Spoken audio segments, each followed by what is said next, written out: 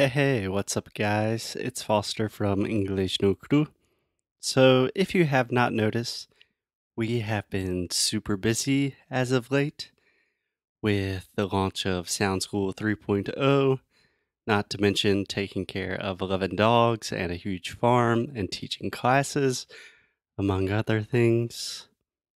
So, we have been slacking a little bit on our podcast game. I promise everything will be back to normal on Monday, and you will have our usual daily awesome episodes of Inglês no Rádio. But in the meantime, I thought it would be cool just to do a couple of mini episodes with some personal tips, techniques, just things and recommendations that I use personally when I am learning and studying languages. So let's call them hacks. That sounds good to me. Yeah, hacks. So, welcome to this first episode in the mini series that I'm creating right now, Inglês no Cru Hacks. And as always, this show is made possible by Cambly. Cambly is literally the coolest way to speak to native speakers whenever you want, wherever you want. They have the most flexible plans of any English company I have ever seen on the internet, and they're just good people. So go to cambly.com and use the code Inglês no Cru to get your first class for free. Okay, back to Inglês no Cru hacks. Let's see how this goes. So first of all, the word hack, it's like a tip or, I don't know, like a shortcut, maybe like sacada in Portuguese. That might be a good translation. And my first hack is using Google Docs to improve and check your pronunciation.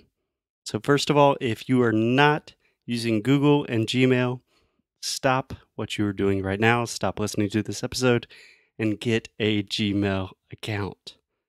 It amazes me how many of my students, how many Brazilians are still using Hotmail or Yahoo or AOL or something like that. Come on, guys. It's 2018. Get with the program, get a Gmail account. It's the best.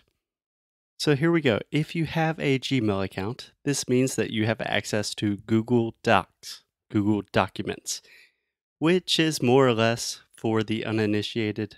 It's pretty much like Microsoft Word, except a million times better because you can collaborate with people in real time.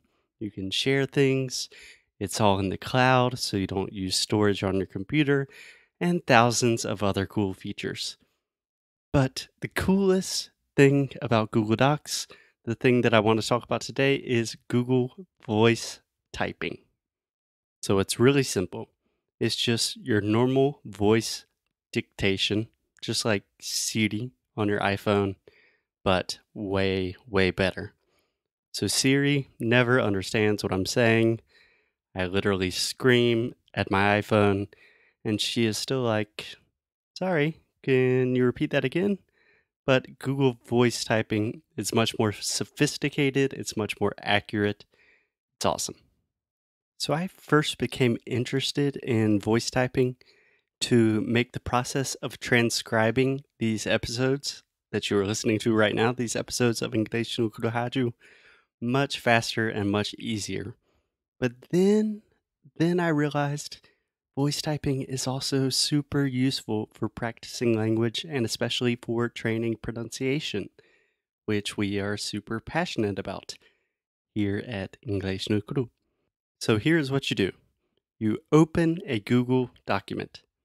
Then you click on Tools, and then you click on Voice Typing.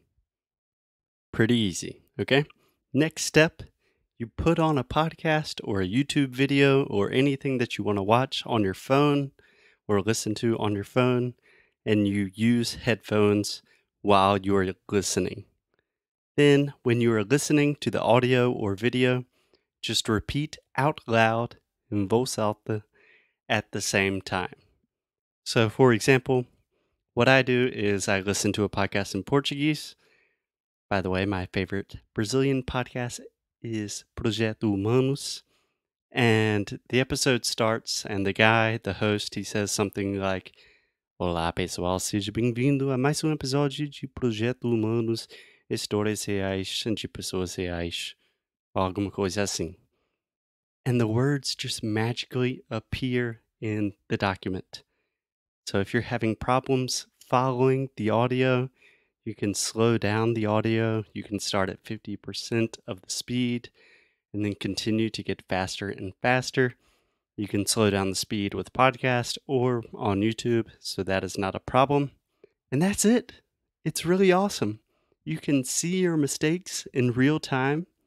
You can see when you're really not understanding a word correctly.